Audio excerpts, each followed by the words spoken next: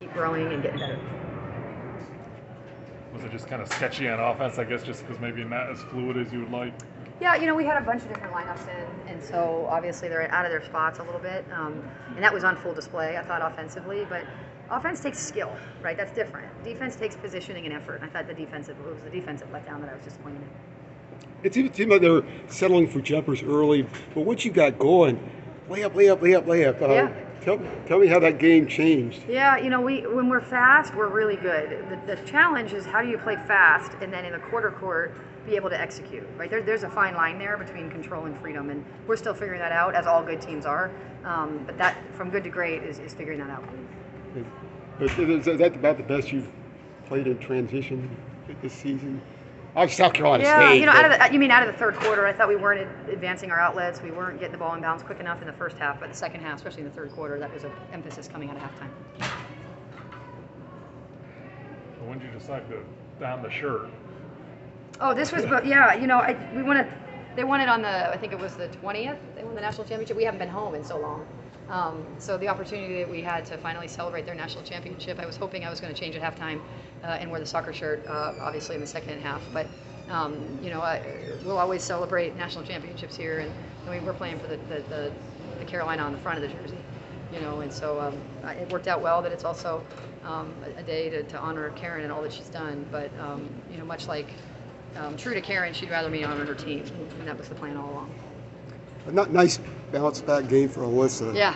Can you talk about maybe what was going on with her in Indiana and what changed tonight? Yeah, it's hard to keep Alyssa down, right? She didn't play well against Indiana. Watched film, was in my office, and was able to regroup. She's an experienced player. She was more comfortable with the ball in her hands, and she played a little bit further away from the basket, which helped as well. We moved her to the guard spot a little bit. But yeah, Alyssa's a kid you roll with, good or bad or ugly.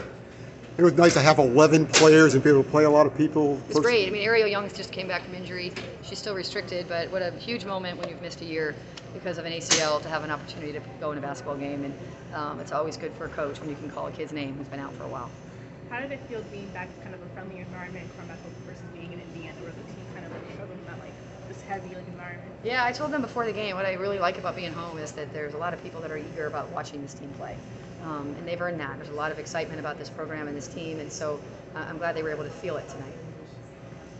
And then another good all-around game for Destiny. Blocks, assists, rebounds, super points. Active. The kid's super active, and I think to be great, you have to not only be active at the point of a change of possession or the big moment, you have to be active throughout. And she's just active throughout possessions, and so when it's in her area, she can make a play on the ball, and when she's not, she's still active enough to be disruptive on the backside. So her activity is a real positive for us, for sure. Can you learn anything from a game like this? And if you did, what did you learn? Oh gosh, yeah. I learned that, and I just told him in there, I learned that to be great defensively has to matter individually and collectively against no matter who you're playing. And I thought we were expecting them to turn it over, so we weren't doing our job and positionally sound. So we got some growth to make on the ball. We have some growth to make with ball screen defense.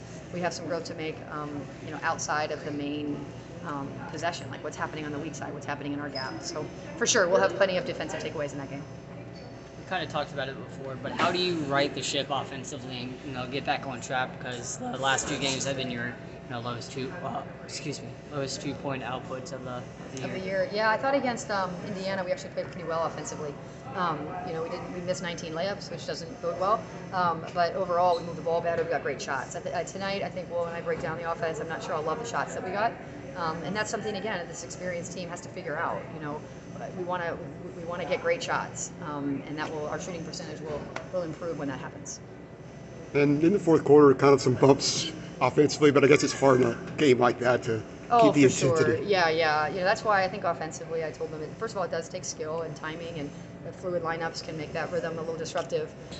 For me, it's not worried about the offensive end. It was defensively, how good are we willing to be by doing the little things, and I thought we were just okay. Thanks, Courtney. Thank you. Yep, of course. All right, who's next?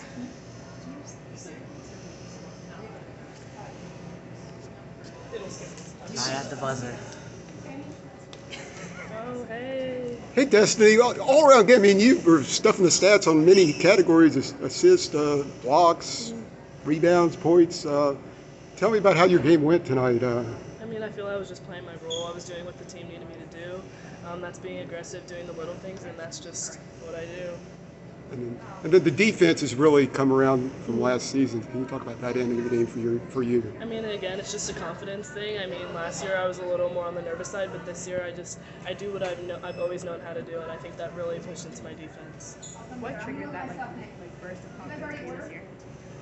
I would definitely say working on my game more and more. I mean, the more you work out, the more you gain confidence, and that's really what helped me. And you guys got in transition and just piled up the layups. And how was it defense that sparked most of those? Of course. I mean, every time we get a defensive stop, we look to push, and I think that's why our main focus needs to be on defense. Second least amount of points allowed this year, aside from the South Carolina State game. Now, what was the key to stopping UNCW, who had a size advantage over y'all at some times? I mean, just having each other's back. As long as we were in the right position and we were there for each other, stops would come easily. Thanks, Dustin. Thanks, guys.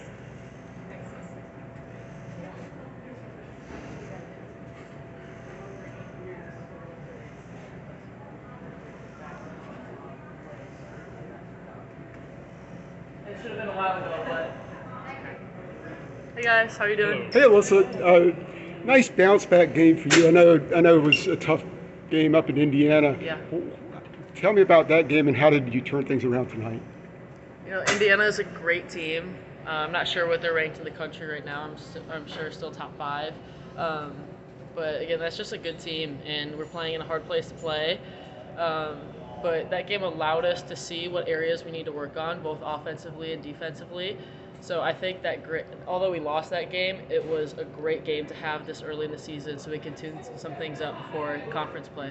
But I mean, individually, you were missing shots you normally make at Indiana, but they were falling tonight. What was the difference for you personally? I would just say a little more recovery time. I think us traveling out to Portland and getting back late, we have a day of practice recovery, we're back on the road to Indiana. That's a tough stretch for any team, and so I think that could just speak to a collective decrease in field goal percentage. I know it's exam season, but what has it been like being back in Chapel Hill? There's nothing like being in Chapel Hill. It feels like home to all of us who come from many states away, and it's just great to play in front of our fans and the energy. There's nothing like it. What about you got out in transition probably as well as you have, maybe better at South Carolina State. How were you able to get in transition so much? I guess it was the defense. Yeah, I always believe that defense turns into offense. So if we play hard on the defensive end, you get a rebound or you get a steal, then you get to push it the other way. So it starts on the defense end. It seemed like you guys were settling for jumpers early, but then then that shifted. Was that something you guys talked about? Not necessarily. I think that was just a part of the flow of the game. We kind of emphasized moving the ball around, utilizing ball screens to help get each other open and share the ball as much as we could and try to make some good assist plays. Up until that last basket by Anya, it was going to be back-to-back games where y'all had season lows and points. What's been going wrong, and how do y'all right the ship offensively? I don't think there's anything wrong offensively. I think it's just every game is unique. Some games are more of a defensive battle than others, so there's nothing wrong offensively. I would just say our defense could be a little tuned up, and that's going to be something we're going to work on this week. Thanks, Alyssa. Thank you, guys. Have a good one.